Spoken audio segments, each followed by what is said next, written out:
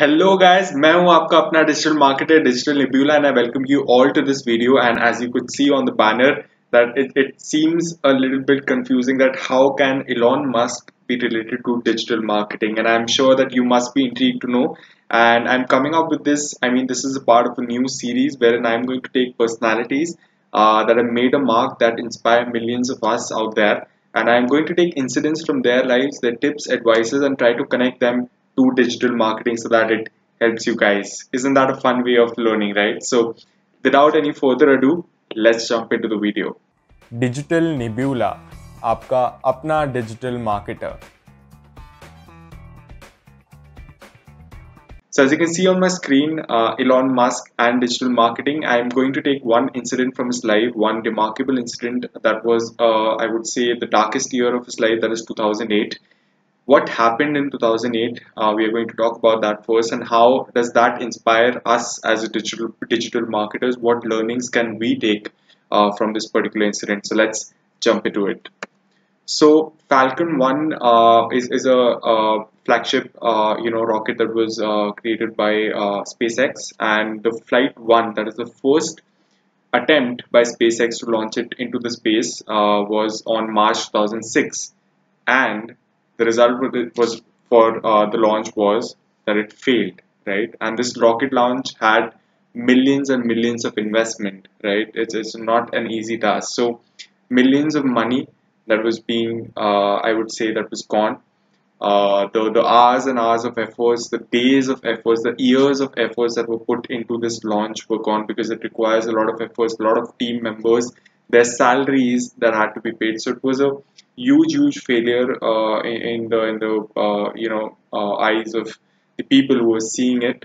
But Elon Musk had a different perspective that we are going to talk about. Now, after the first launch, Elon Musk was like, let's try it the second time, right? He gave it a second chance. In March 2007, Flight 2 of Falcon 1, that is the name of the rocket, launch took place. And the result for it was it failed again, right? Millions went into drain. Efforts went into drain, right? Salaries went into drain. Now, SpaceX was at the, in the, I would say that everyone was looking at SpaceX. Everyone's focus was there that what is SpaceX doing now? How is it going to survive? There were questions being raised there. Elon Musk said, okay, let's do a flight 3. He somehow collected the resources for flight 3, and from borrowing his friends, even he said that, compromising on some of his own personal stuff. So he did that. On August 2008, flight 3 was launched, and the result for this was a failure again. Right now, all the resources are gone. Whatever he had got out of PayPal, so he was a founder of that, co-founder of that. He had sold it to eBay, and he had got 180 million out of it. So all of that was being invested into SpaceX and all these flights, and there were continuous failures. 3 failures in line, right? That was a huge, I would say, a huge failure in terms of money investment, efforts, time, everything, right? Repute, everything.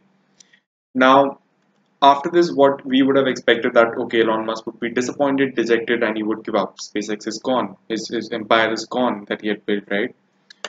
But what did he do? He was surely disappointed. He was dejected as well that he accepted, but he did not give up. Even after 3 failures, he did not give up, right?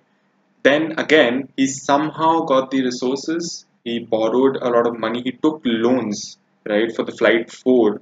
And if this fails, if flight 4 fails, SpaceX is gone. He wouldn't have any other resources in terms of borrowing as well to keep SpaceX alive. And you know what the result was? Success, right? And after that, it's just been a very good journey for SpaceX, a massive growth in terms of revenue. NASA gave them a lot of contracts, right? They came into the good books of a lot of people, right? Everyone started looking up to SpaceX, and this is something that is really inspiring for me, and I'm sure that this would inspire a lot of you out there. Now, how do we use that in digital marketing? Because I see the application of this particular incident, this particular failures in the life of a digital marketer as well. So let's say you are an email marketer, your email campaign did not work. Don't give up, right? Change the copy, launch a second campaign. Did not work? Again, change the copy, take feedbacks, launch the third campaign, right? It does not matter that your campaign is not working. What matters is what you're doing to improve, what you're doing to make sure that the other time the chances of it working are way more as compared to the first time, right?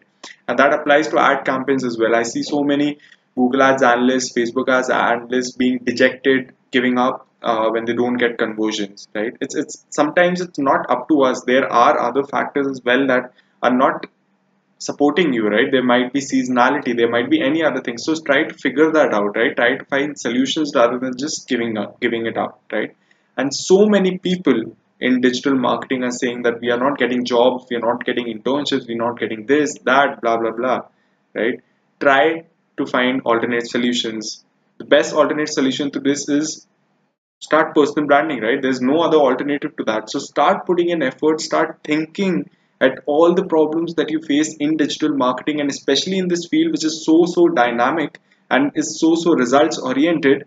This learning is going to help you a lot. This learning has helped me a lot, right? After going through Elon Musk's journey, I learned this and I use this in my digital marketing journey, in my digital marketing career, right? So this was one takeaway that I could definitely see, and I would be the happiest person on the planet if it gives you some motivation to launch that campaign, to again give it a try in terms of personal branding and try to get the jobs that you want, right? So that was it from my side. I hope you enjoyed this video and this gave you a glimpse of something that educates you, a glimpse of learnings that you could use in digital marketing. And if you're more interested, you can obviously dig down deep into the 2008 story that I told you because it's quite interesting. So let me know if these stories are a good way of giving out learnings for digital marketers, and I would continue coming up with those. And if you like this, do subscribe, like, and comment on this video because your one subscribe really means a lot to me. Thank you so much. Keep supporting.